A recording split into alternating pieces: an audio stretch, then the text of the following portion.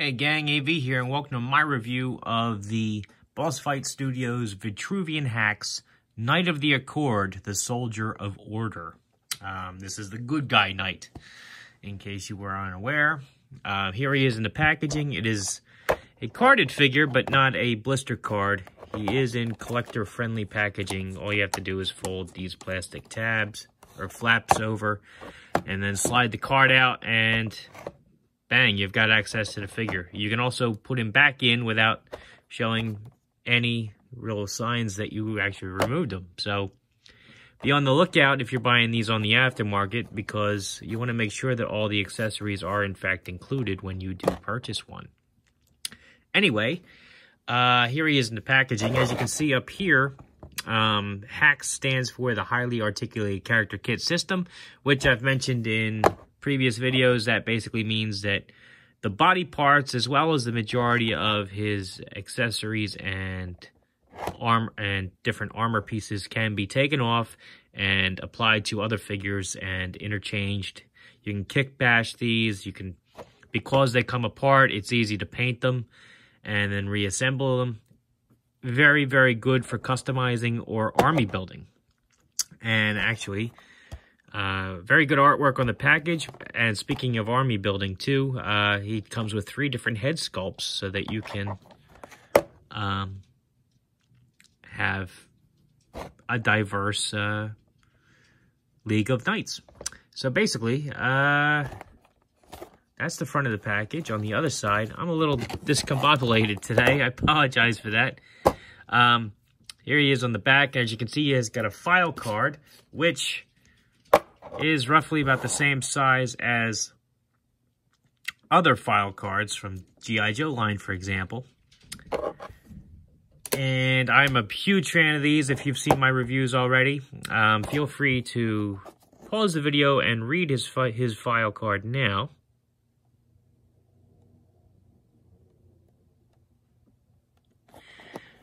Once again, I love the fact that they include these. It helps flesh out the characters. It helps give the characters more depth, more personality, and makes the whole line that much more interesting to collect, frankly. I wish more companies did it. These are other figures that are also available. I believe this was Wave 1 and Wave 2, if I remember correctly.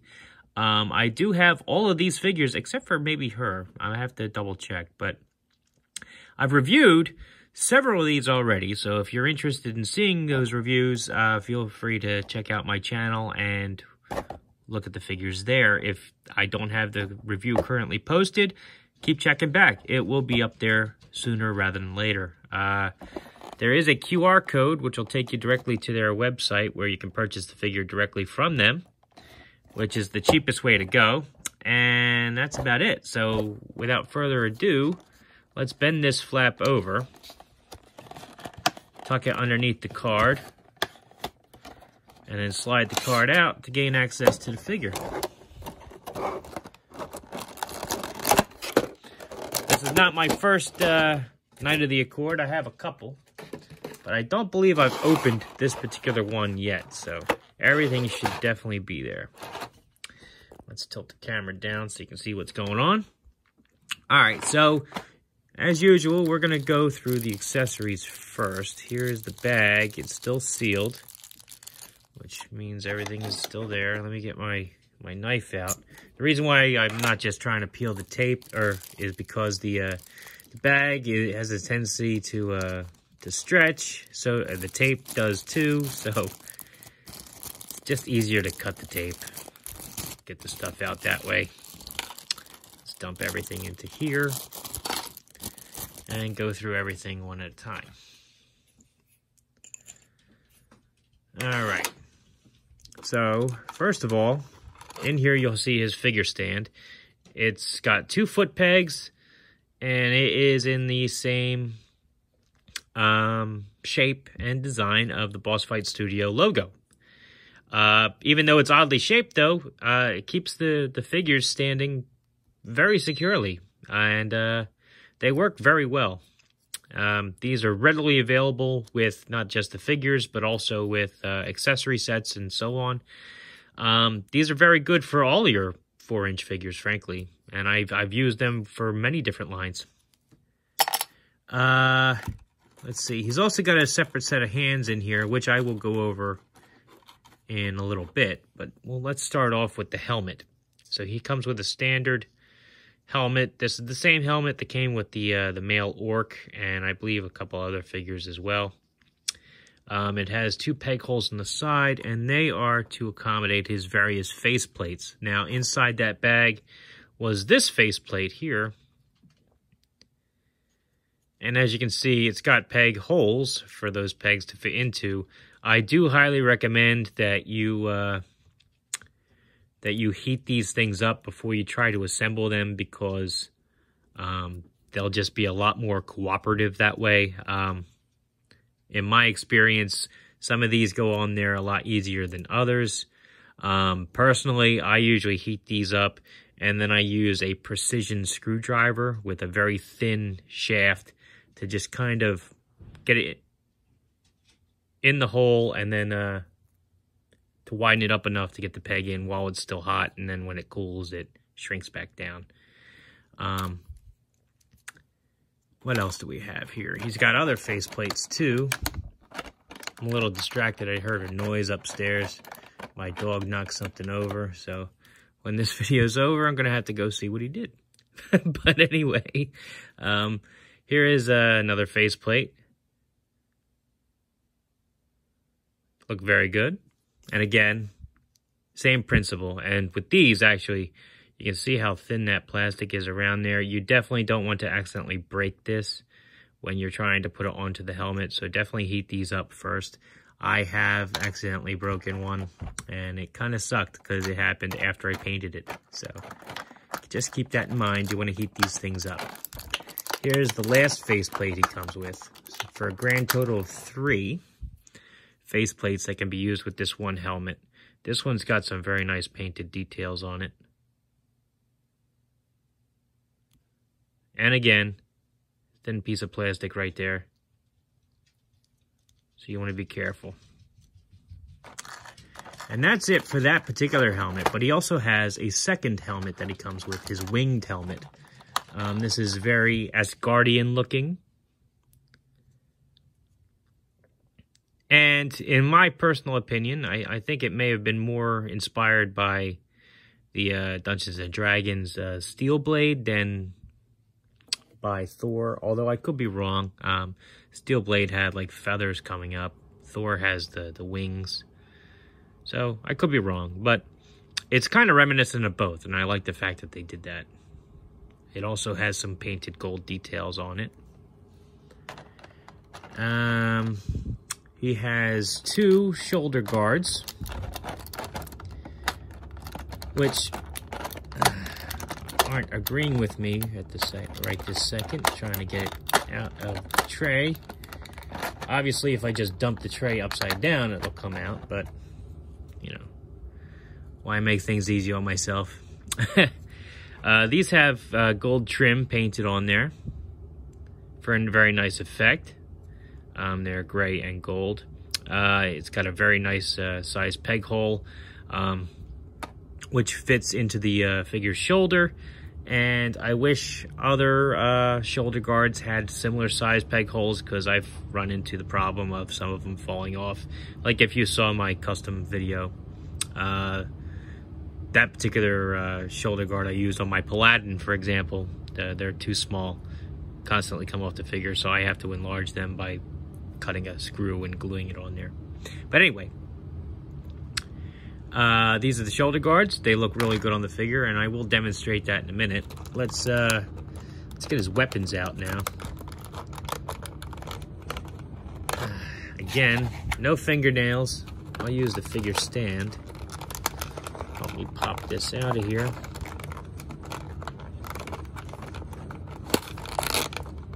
Wow, that's not cooperating at all. Let me get these out of here so that I don't spill them all over the place. Stuck in there pretty good. Push it from the other side. There we go. This is his axe. It's very stylized, not your typical axe. It's got some nice molded detail that's picked out in different colors of paint. I like the blue wraps around the handle. It's subtle, but it's very nice. The rivets are also painted differently as well. The blade itself is very stylized and unique looking. Very cool. He has a shield. Yeah, I'm gonna have to pop all these out from the back. They're in there pretty good. All right, he has a shield which has some very nice painted details on it. That is paint, that's not a sticker. At least not as I can tell.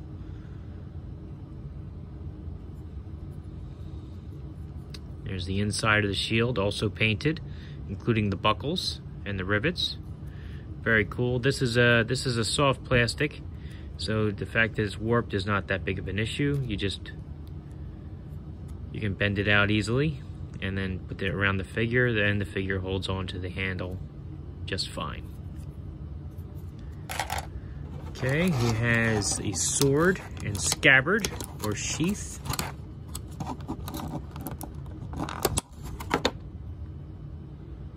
Which has some nice painted detail on it as well, including the blue straps around it. Really help tie the figure together. Gold, black as well. Here's the sword.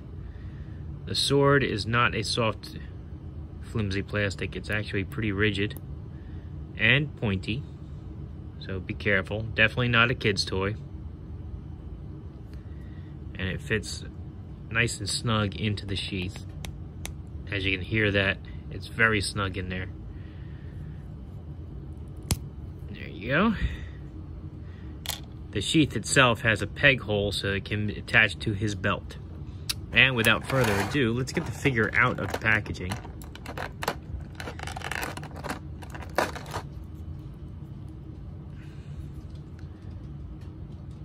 That is where the sheath usually plugs into. I know people like to plug it into his back as well, which doesn't happen that readily with this figure. I know people have done it, but it's not really meant to go there. It's meant to go here.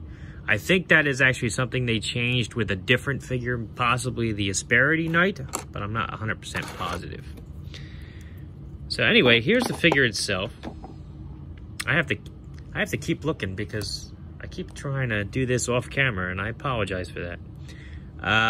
So anyhow, here's the figure itself. That's his default head sculpt. This comes on the figure when you first get him, and like I said, he has other head sculpts as well. I'm just going to leave them in the package. You can basically see it. So you have the Caucasian, you have an Asian, and you have the African American there.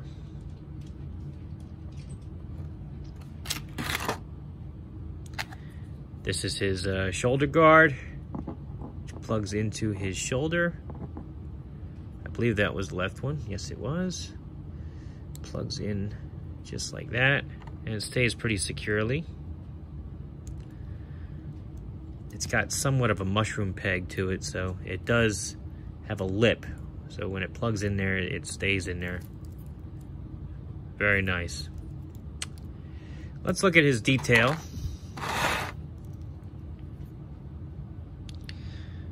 As you can see, several of his trim lines and his rivets are picked out in paint. Very nice. He's got his thigh armor on, his leg armor. He's got his pointy shoes. The blue. Very nice. Very nice figure. Let's go on to his articulation. Man, I apologize. I am very distracted today. Let's see if I can get back into this here. So his head, it's an all ball joint, does a full 360, can look down about that far, can look up a decent amount too. He can rock his head, tilt his head from side to side, and because he's on a barbell peg, you can kind of move his head back and forth, as well as rip it right off of his body if you so choose. But it does move back and forth. His arms can do a full 360 without his armor pieces on. They will be hindered by his shoulder guards when you put them on there. Just keep that in mind. They can go up about that far, again, without the shoulder guards. There is nothing at the bicep. His elbows can do about 90 degrees up and nothing down because of the elbow guards there. They can also bend from left and right, but are hindered by the elbow guards. His forearm armor is removable too, if I haven't mentioned that yet. His hands do a full 360, and the particular set he has on the figure itself can tilt down and up. The extra set that came in that little baggie at the beginning of the video can be swapped out.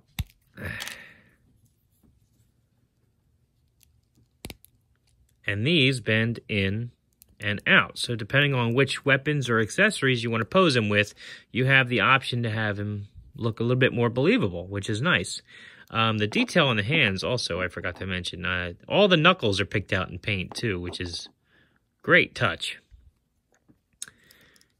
His ab crunch is actually a ball joint, which enables him to get a really good range of motion there. His waist articulation is going to be hindered by his belt, but it is there as part of the figure's construction. You can spin his waist from side to side, or a full 360 if you really had to. But again, it's hindered by his belt a little bit. And this also comes off, by the way. His legs can go out about this far. His shoulder pads do, his thigh armor does get in the way a little bit, and they will pop right off if you go too far, as just happened to me. So let's put that back on. He can do a can about like that. His knees are double jointed, so he can get his heel back a decent amount. His ankles are a peg, so they do a full 360. They also angle back about that far and angle forward about that far. These shin guards also come off, by the way. So, very good figure. Decent articulation considering he's armored, which, and like I said, will be hindered by like his shoulder guard, for example. And since I have it out, so you can't do a full 360 with that up there. You will knock it off. It will go up about that far instead of all the way. So keep that in mind. Otherwise, his articulation is pretty top-notch considering he's an armored figure. Let's get this stuff out of the way. We'll do a size comparison. Here he is next to a modern G.I. Joe. As you can see, he's roughly about the same size. Modern 1/18 scale, 4 inches. Fits in pretty good with that. Here he is next to a vintage G.I. Joe. As you can see, he's noticeably taller, so he doesn't fit in too well with the vintage stuff, unfortunately, because he is 3 3/4 inches and the modern size is 4.